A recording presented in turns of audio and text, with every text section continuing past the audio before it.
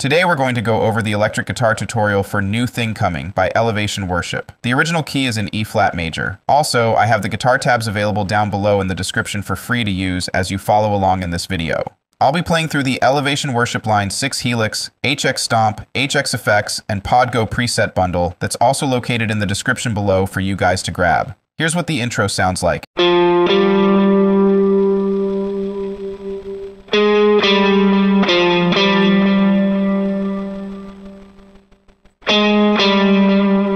It's the 3rd to the 5th on the D string. You'll hold that note out and then play the 6 to the 5 on the D string. You'll loop that over and over. The verses are similar to the intro, but you'll add this part at the end of each section.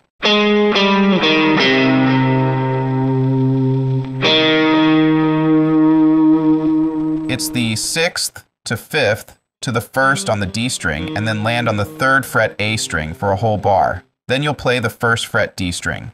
The chorus has 2 parts you can play. The first option sounds like this.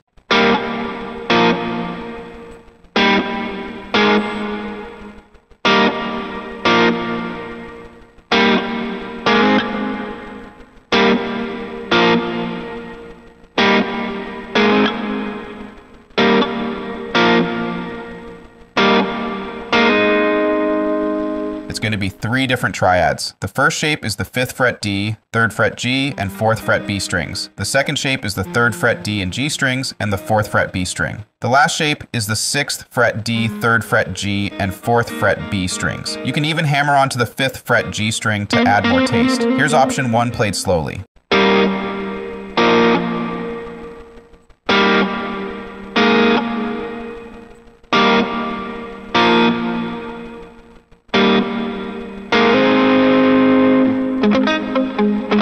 Here's option 1 played slowly. The second chorus option sounds like this.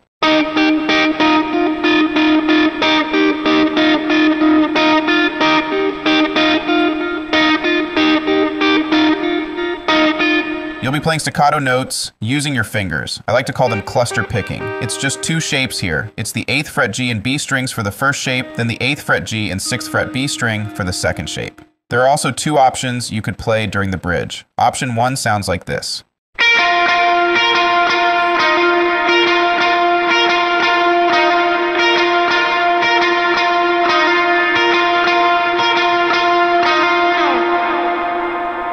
It's the 11th fret B to the 10th fret G. You'll play that part twice and then hammer on from the 8th to the 10th fret G string. You'll loop that whole thing. The second option sounds like this.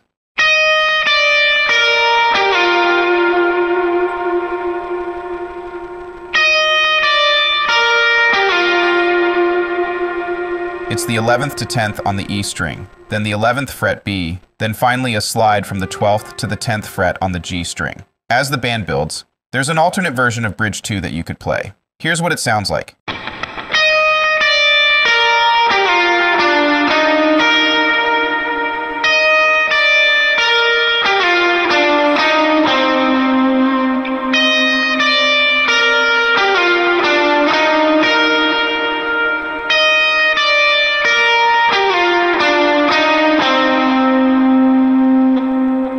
It's the same pattern, but you'll be adding the 7th to 8th on the G string and land on the 11th fret B string.